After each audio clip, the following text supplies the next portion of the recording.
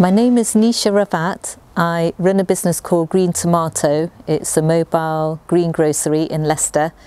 I was a science teacher during lockdown when I launched the business because lots of people were having difficulty getting to the supermarket.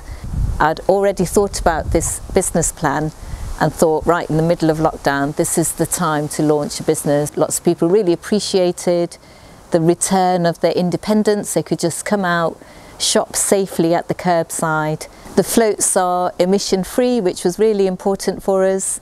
We don't use any plastics and we don't have any minimum order. So this means we're helping households reduce their carbon footprint. So we're reducing the use of plastics. As a fledgling business, cash flow is obviously really important. I was absolutely delighted to hear about some of the grants available from East Midlands Accelerator. So we made use of some of these grants and they've been so valuable to us as a small business. We had help from the Kickstart Accelerator programme. So on the back of that grant, we managed to hire 2 members of staff and we had help with their salaries for 6 months, and we've now hired them full time, and they're such an asset to the team. We're really, really pleased with them. We also applied for the digital accelerator. This helped massively with our operations. So we were using spreadsheets to stock take at the end of the day.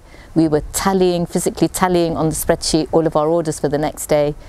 And all of that is digitalised now. So the digitalisation grant has been a massive success and it's completely transformed our operations. I felt I needed to learn about leadership a little bit more.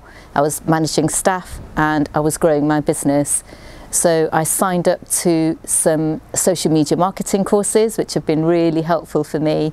I also completed the Help to Grow programme, which is run by the School of Business at the University of Leicester. That was a massive help. It taught me so many skills, not just running my business, but lots of leadership skills. I also made contact with lots of other business leaders. We could exchange ideas. We were all at different stages of our business, so we had lots to learn from each other.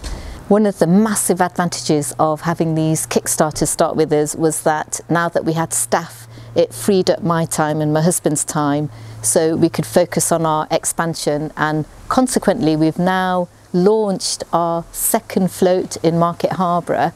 This all happened much quicker than if we were running this business on our own as well, so it's been a massive help.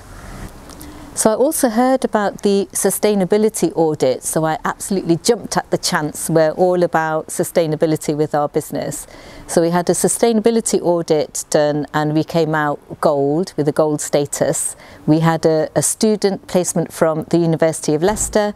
He went through all of our operations in detail. I'm so pleased to say that we are not only net zero, this is what we've been working towards all along, but we've actually ended up net negative. So this means we're taking out the equivalent of 1.2 tonnes of carbon dioxide out of the atmosphere just by operating in this area.